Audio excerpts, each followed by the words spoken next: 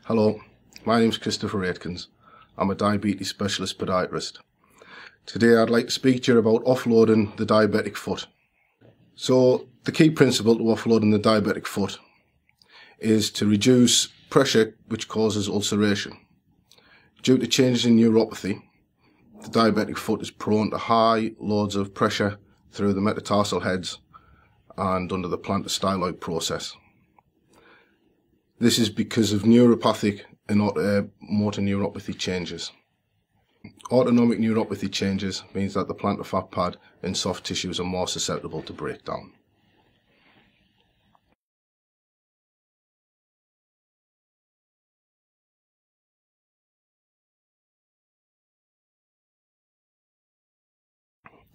The first method of offloading I would like to talk about is a total contact cast. This cast is made from a combination of Scotch cast and soft cast and is designed to stabilise and immobilise the diabetic foot. These are most effective in the management of diabetic Charcot arthropathy as well as plantar pressure ulcers across the 1st to 5th metatarsal heads and plantar styloid process. However, they can be used for other complicated pressure related ulcers that are difficult to manage in other ways. These work by increasing the surface area of the foot in contact with the ground, spreading the load through the entire lower limb and away from the area of ulceration. The rigidity of the material means that the ankle and forefoot rockers are isolated during the gait cycle. Although these items are effective at reducing plantar pressure, they are no substitute for completely immobilising the limb and not bearing weight through that. So the advice to patients in these devices are always reduce weight bearing, as this is the best way to minimise force through the foot. As an alternative to a total contact cast, an air cast boot can be used. This works along the same principle. Inflatable cells grip the leg and translate the force from the foot and through the whole surface area of the lower limb. However, these devices are removable and as such are less effective. Research has found that patients remove these devices and continue to walk without them. Air cast boots that are made irremovable can be as effective as total contact casts. Diabetic patients who have chronic long-term injuries are often immobile and either lie in bed with their feet elevated or sit with their feet on leg rests. This can cause heel ulceration. Posterior heel ulceration in particular is difficult to resolve. The most effective method for this can be a Prafo boot. These boots are designed to cradle the heel, remove the pressure from that area and distribute it throughout the rest of the lower limb. They can be used for minimal transfer weight bearing but aren't designed for walking. If the ulceration extends to the plantar surface of the heel, a different device will be needed. A heel offloading sandal, which has a thick platform sole with a cutout at the heel, is designed to reduce the pressure during weight bearing. As the heel strikes the ground, the heel rocker works to bring the forefoot to the ground. The thick sole and the cutout at the heel means that the ground reaction force is translated away from the heel towards the midfoot into the forefoot. These work best when patients are weight bearing, but we have seen some good results in patients who sit in wheelchairs. For patients with ulceration to the toes, a forefoot rocker can be used. This is the reverse to the heel rocker, where the thick sole travels from the heel to the MPJs. It is removed around that area to allow the final rocker, the MPJ rocker during gait, to be isolated. No load is transferred beyond the head of the MPJs, therefore ground reaction force and pressure is reduced. For patients with functional hallux limiters or hallux limiters, ulceration is often seen under the first IPJ. This is because as we progress through gait, dorsiflexion at the MPJ should normally occur but is restricted.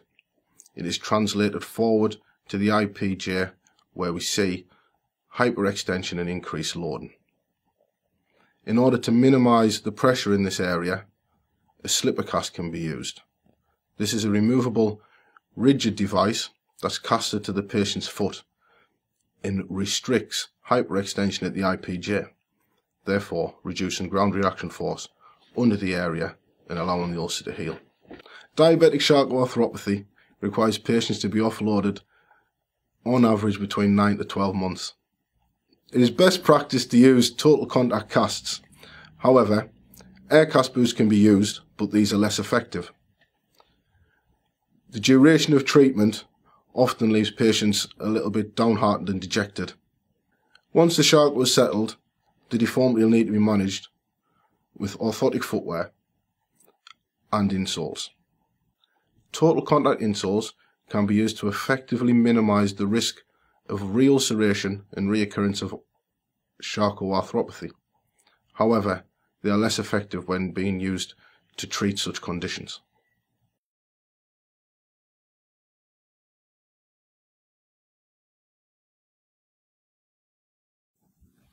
Hi Chris, thanks for taking some time to talk to us today about a very important concept, which is the offloading of the diabetic foot.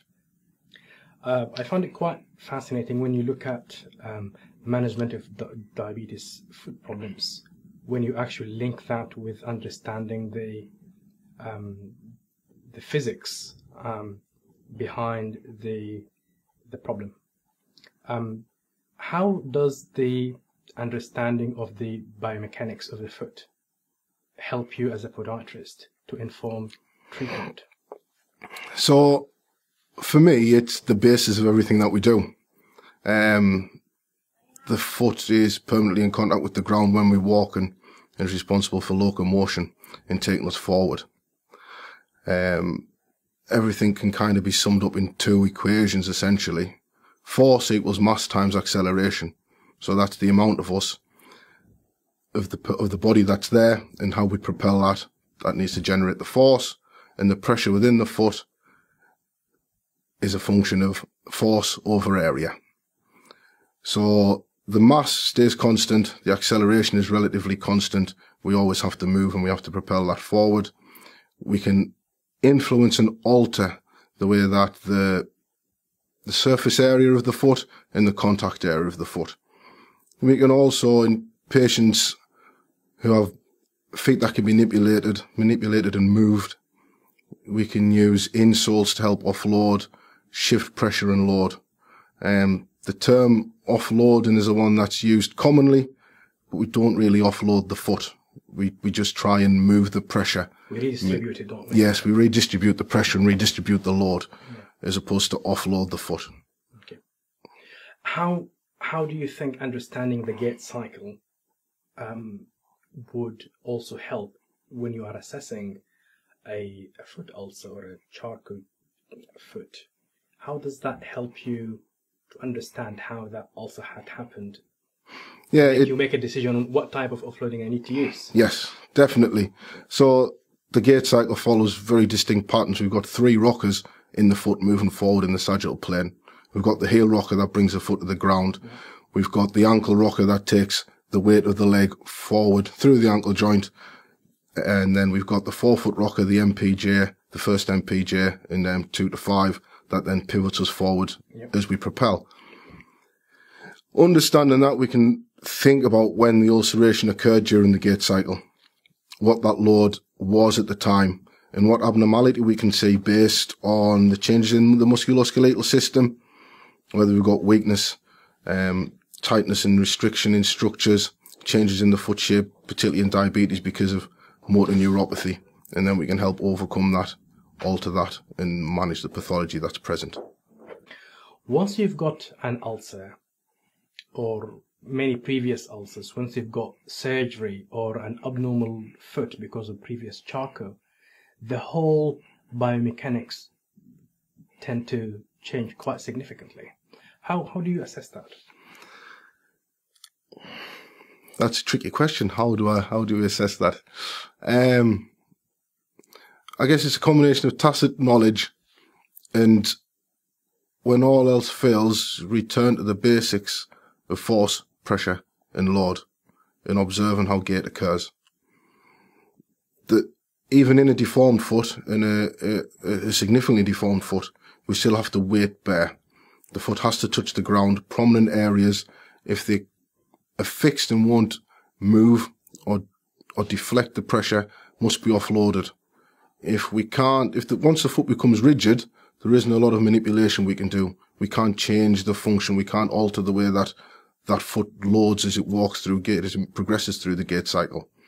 So then we start to rely on the idea of increasing the surface area. So we make insoles that are cushioned, larger, softer, so that when the foot sinks into them, it can deform, they can spread the load a little bit more. We try and alter things like the contact time. So ulceration is more a function of the pressure time integral. So the amount of pressure for the time that the pressure's there. So if we can try and alter that slightly, then we can reduce the risk of recurrent ulceration. However, patients, once they have an ulcer, are at risk of having secondary ulcers, and they will be in generally the same site, because those are the sites of vulnerability. So apart from clinical assessment, when you see these patients, there are some fancy ways that we can assess pressure and pressure areas, and where is the maximum intensity of that pressure. Do you want to give us a couple of ideas like that? Yeah, there's some complex computer-based systems which look at everything you want to look at for pressure and force, how it moves through the foot, when it's in certain areas and how long for, and the intensity of that, which are excellent, which can be used well, and I have used clinically in the past, but they are very time-consuming and expensive to buy and maintain. Similarly, you can there's old products like a Harris Beef mat, or now there's carbon fibre sheets where you get a patient to stand on that, and the carbon fibre or the ink from the Harris Beef mat transfers onto a sheet of paper, and you can see where the areas of high pressure are. Clinically, I'd like to use a lipstick on an area of high pressure just to see when that hits the floor, if that's loading up in the insole and the footwear that we've provided, to make sure that that's offloaded effectively. It's a relatively easy clinical tool to use to mark the area that you suspect is high pressure and see how your device has altered that. Similarly, there's no replacement really for observing the areas of callus. Areas of callus, wear marks on the shoes, wear marks on the insoles, all give us signs of where both pressure increase, torsions occurring, and shear forces. We can use those quite effectively if we know the signs that we're looking out for. Thank you very much. No, you're welcome.